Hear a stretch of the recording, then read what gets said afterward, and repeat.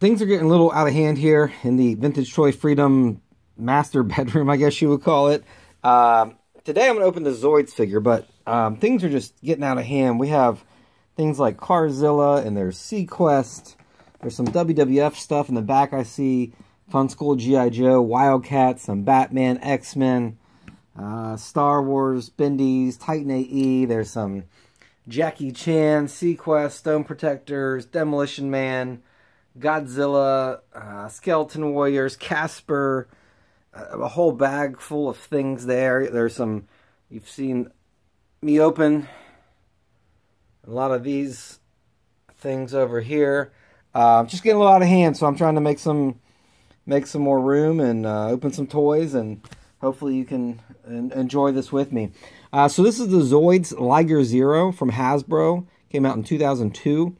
Zoids is not something I'm at all familiar with. I didn't really know it existed until maybe a few months ago. But originally it was released by Tomy in Japan, and I guess like throughout Europe, because if you see the Japanese or European ones, they're always a different color, and they're older, like kind of 80s, like mid to early 80s. And they were kind of like, I guess, pieces, kind of, so they have these smaller ones, there's a larger motorized ones, and then there are also ones that are more like a model kit, like an airplane model or something like that you kind of build together. So I don't know a whole lot about them, but they made Technozoids. They made there's another line called it was like Star something, I don't know, but it's Tomy and different people licensed them. Kenner made the Technozoids in the mid 90s, around 95. So just kind of all over the place, but. So I guess at this point, Hasbro had the license. They re-released them. I don't remember seeing these on the shelves at all. I don't think they did really well. I'm not really sure. But one thing to note, look how small that guy is. I mean, he's tiny. So I want to see if I can... what can I show you for scale? I have a penny right here. Here's a penny. And here's that fella. So he's about as tall as a penny. I mean, really small. So you can imagine how many vacuums sucked these up, or they fell down your vent in your room, or dog chewed, or just, who knows where they ended up. So to find these ones complete with their little driver is a challenge. Now the old ones, the old Zoids, they all have these like flip up sort of cockpit canopy. I want to be careful because I don't know. The older ones can, well, certain ones can break. I don't know. I guess it depends on how well they're made. Obviously, the model is going to be more fragile than this. This is pretty hard plastic, but sometimes these things break because they're sitting in a box for, I guess in this case, like 17 years.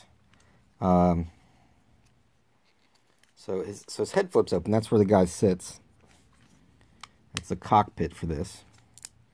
Let's see. So it's got some jaw articulation. The jaw looks kind of cockeyed. I don't know if that's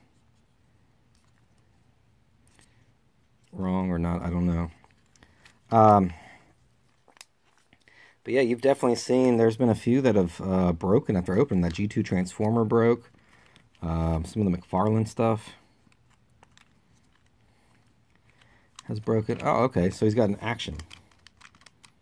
He does that. He scratches you because he's a Liger. So let's see here. He has a,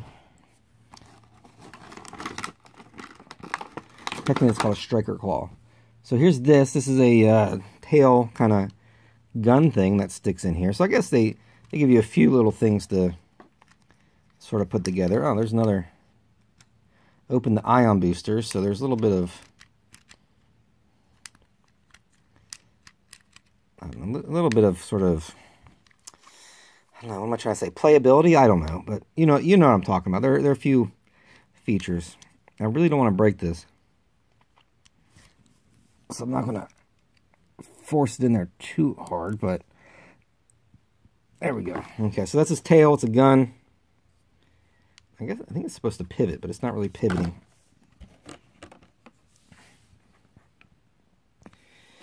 Let's see here. So we have a missile launching cannon.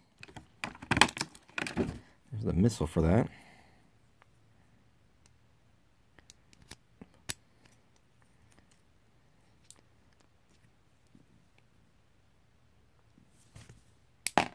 Okay, so that works.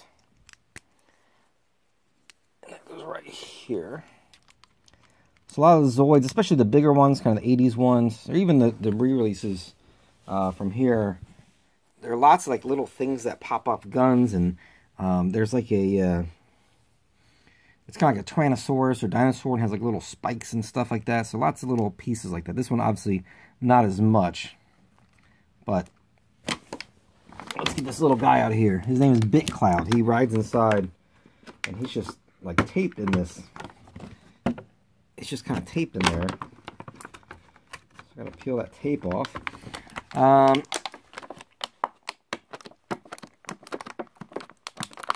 So you see there's some other ones back here. The gun sniper in the middle, Rhinos. So they're generally all kind of some sort of animals.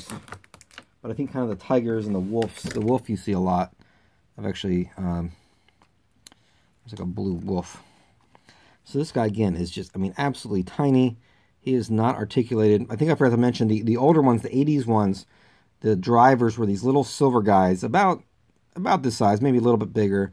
But they were just monochromatic, like chrome pilots. So if you ever find those, sometimes you see those. Those are Zoids pilots.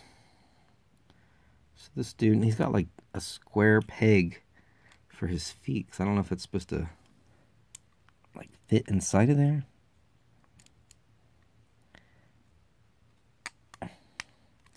Alright, so he's in there. I really don't want to take him out because I'm afraid he might get lost. Here we have an instruction booklet. I probably should open this first. Liger 0 with Hell de Gunner Cannon. I don't know what that means.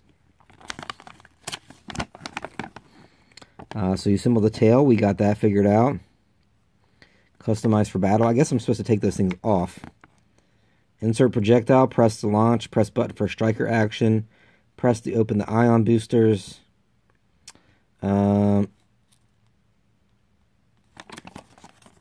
Yeah, so thanks for the instructions, Hasbro. I think we were able to figure this out. But yeah, you see here 1983 and 2001 Tomy. So obviously Hasbro was the ones that licensed this. So I guess this actually... Whoops. So these ion boosters come off. And then this cannon can fit right there too. It fits there a lot better. I guess that way the ion boosters are kind of out of the way if you're not needing to boost your ions, maybe. I don't know. Can that fit here? Yeah, the peg's too big. So there's that. Ion boosters up. The striker claw action. And we have the missile launching cannon, which is called a Hell de Gunner cannon. I don't know. That seems a bit ridiculous to me. So there he is. I think this is pretty cool. You know, I don't, like I said, I don't know a whole lot about these. I'm not, certainly not a Zoids expert. I've been learning a lot about them lately, the past, few weeks, past month or two. And, not really my bag. I'm not really into, like, the robots and stuff. I was never really into, like, Gundam or even really not a big Transformers fan. But this is pretty cool. I think this is a solid toy, and you got the little dude in there. Who's freaking tiny. I can't express that enough.